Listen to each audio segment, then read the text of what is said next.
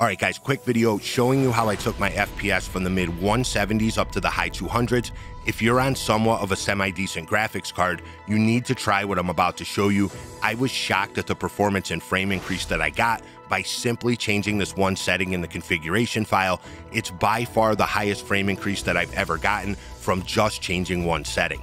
I'm also going to show you a setting that we've all been wrong about for the last year and how you should have it set to get the best performance. Alright, so real fast, I just want to quickly go through and show you a few of my Windows settings for Modern Warfare 3, just so you know how I have them configured, just in case you want to change yours to try to match my performance increase. Alright, so starting with going down to the Windows button, next you want to click this settings icon right here, then you want to go to where it says gaming, make sure this is turned on. This will turn things off in the background while you're playing, making sure the game takes priority.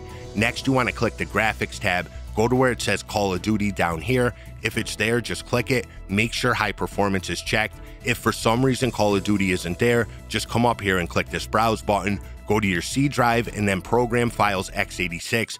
Next, you want to find the Call of Duty folder, then open up the retail folder, scroll down until you see the COD app, just click it, hit add. Once it's there, just change it to high performance with your GPU listed.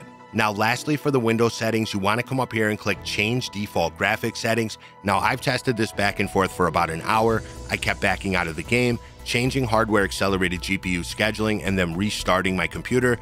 Every time the game felt more responsive, with my frames topping out a little bit higher with the setting turned on. Just remember though, you do have to restart your computer whenever you change this setting. As for optimizations for windowed games, I tested this as well. I can't tell a difference either way. Regardless, this is more for windowed mode and full screen borderless. If that's something you use, give it a shot. If not, I would just turn it off. Alright, so what you're seeing on your screen right now is the end of a benchmark test that I ran before I changed anything in the configuration file. You can see from the benchmark results that with everything in the file left at default, I get an average FPS of 186, the average FPS for the GPU is 197, and then the average FPS for the CPU is 256. Now, you guys are going to see me back out of the game and open up the configuration file. Now, you guys can get there by going down to the yellow folder at the bottom of your desktop, clicking Documents up on the left, and then click Call of Duty and then Players folder. Find where it says options.4.cod23 and then open it up using Notepad. Now, the very first setting up on the top of the screen says set a target fraction of your PC's video memory scale to be used by the game. And just like we used to do in Warzone before it stopped having an effect, I changed the number in between the parentheses from 0.9000000 to 2.0000000. Now, for those of you that don't know, this setting tells the game how much VRAM it's allowed to use on your graphics card while you're playing. And in the in-game options, the most you can set this to is 90. In there, it's called VRAM target scale, but here in the configuration file, you can go quite a bit higher by manually changing this number in between the parentheses. Now back in Warzone, changing this to its max made the game feel a lot more responsive, and it gave a lot of people a noticeable frame increase, but somewhere along the line it just stopped having an effect. But as you'll see in a second, when I max this out in Modern Warfare 3 and then load the game back up, now when I run that same benchmark again, with the settings exactly the same as my first test, my average FPS jumps from 186 to 210, the average FPS for my GPU goes from 197 to 225, and then my average CPU FPS goes from 256 to 261. Now that's just average FPS. Now whenever I'm in an actual game with the settings maxed out, my FPS stays in the mid to high 200s instead of being stuck in the mid to high 100s. Now, like I said before, changing this setting in the configuration file, it's had by far the biggest effect on my frames per second than any other setting I've ever changed ever.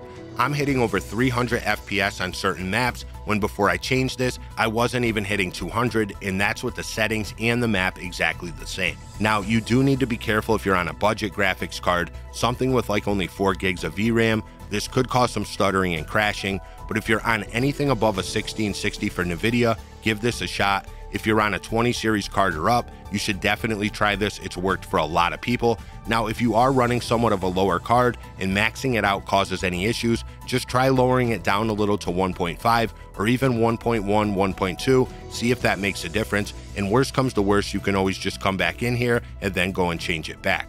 Now, if you do try this, make sure you're maxed out at 90 with the VRAM target scale in the in-game options first. If you move that slider, it's going to reset whatever you have it set to in the configuration file. So if you're going to try this, first you want to load the game, then you want to make sure the VRAM scale target is set to 90, hit apply and confirm, then close the game out. That's very important. The setting won't take if the game is open when you change it. Once you close the game out, just open up the configuration file, change the number in between the parentheses to 2.0000000. After that, come up here to where it says File, then click Save and Save All. I'd even do it a couple times just to make sure it saves. After that, just load the game up and then you're good to go. Now, lastly, I just want to quickly talk about this setting right under the memory setting called thread count for handling the job queue. I've looked up what this could mean.